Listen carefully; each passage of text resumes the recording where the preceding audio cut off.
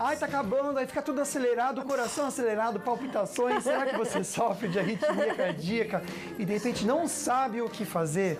A cardiologista da Santa Casa de São José dos Campos, Érika Olivier, responde para você, mas a Sol tem um toque que pode mudar a sua vida. Acelera a vida aí, gente. O coração não pode acelerar, mas acelera a vida. Vamos mexer. Presta atenção nesse recado que eu tenho da Uniplan, que acaba de chegar na nossa região. A Uniplan é um centro universitário credenciado pelo MEC, parte do Grupo Objetivo, um dos maiores grupos educacionais do Brasil. E na Uniplan você tem aulas diárias com professores qualificados, numa estrutura completa. Conta com a melhor relação custo-benefício do mercado. É seu bolso que está sendo preservado. Mensalidades de apenas R$ 199,00, não tem pegadinha não.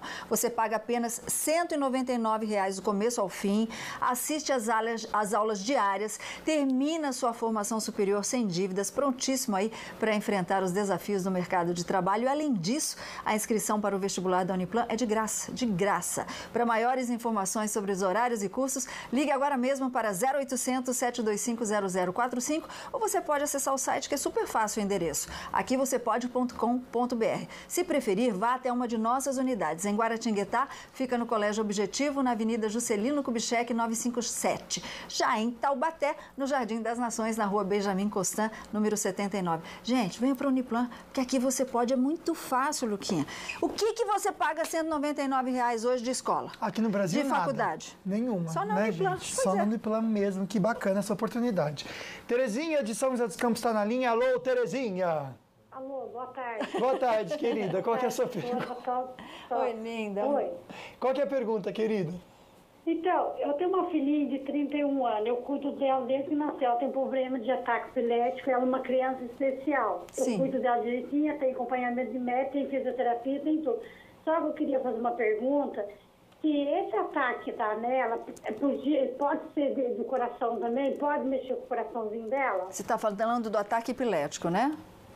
Eu queria saber se esse aí já vem da arritmia, pode ser alguma coisa, que meu pai morreu disso, meu irmão morreu disso, a tia chegou a falecer ontem disso. Ok, minha linda. É uma orientação, tá? Porque a gente não pode afirmar sem a doutora tem os exames aí. Mas uma orientação, doutora. A epilepsia ela é uma doença diagnosticada pelos neurologistas, né? E as convulsões, elas podem ser em decorrências de uma síncope. Quando a pessoa perde a consciência por um motivo cardiovascular, pode ter convulsão associado, sim. É importante fazer essa diferenciação. Agora, se já existe o diagnóstico de epilepsia, dificilmente vai ser também por uma arritmia. Mas eu acho que uma investigação cardiológica não seria nenhum excesso nesse caso, já que você tem dúvida e tem pessoas na família, pelo que eu entendi, sim, com histórico de morte súbita.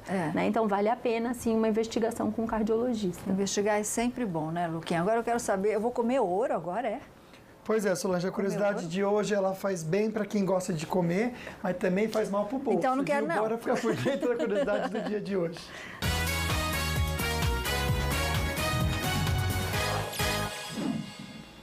Porque não tem mais o que inventar mesmo, né, Solange? Um restaurante na cidade de Nova York, nos Estados Unidos, decidiu criar uma versão do tradicional donut coberta com ouro de 24 quilates. Gente. A guloseima vendida pelo restaurante Manila Social Club, localizada aí no bairro do Brooklyn, custa $100, Solange. 400 e pouco.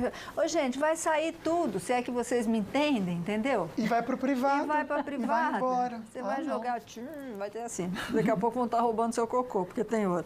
Doutora, deixa eu fazer uma pergunta, aquela que ficou no começo do programa. Obesidade é um fator de risco? É um fator de risco. É um fator de risco para doença coronária, é um fator de risco para a apneia obstrutiva do sono, que hoje tem sido uma condição que a gente tem investigado bastante, porque a apneia obstrutiva, ela predispõe ao diabetes, à fibrilação atrial, a outros tipos de arritmia. Então, a obesidade hoje ela é um problema sério de saúde. Agora, só para a gente encerrar, a gente só tem um minutinho, doutora.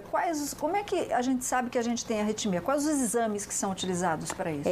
Hoje tem se feito muitos exames de forma exagerada. Eu acho que tudo começa com a história clínica, porque às vezes a gente faz um exame que detecta um problema e não necessariamente a gente sente aquilo que está naquele aquele exame. Então, precisa haver uma correlação entre o que está no exame e aquilo que a pessoa sente. Acho que isso é o importante. Então, uma consulta com um especialista pode esclarecer e direcionar para aqueles exames que realmente são necessários. Ok. Doutora Érika, a gente amou a sua participação. Assim, ela é muito simpática, muito querida. Queremos muitas vezes aqui de volta. E tem beijo para mandar pessoal de casa. Ah, tem beijo.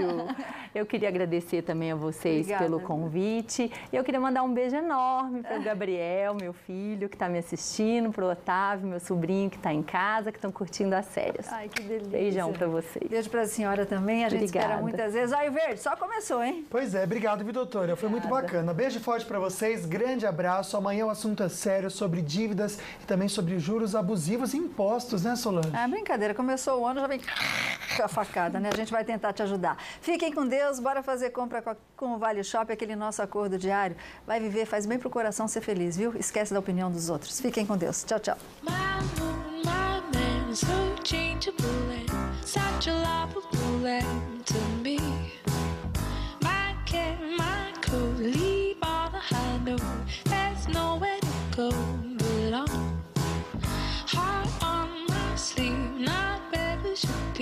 The songs I don't keep again.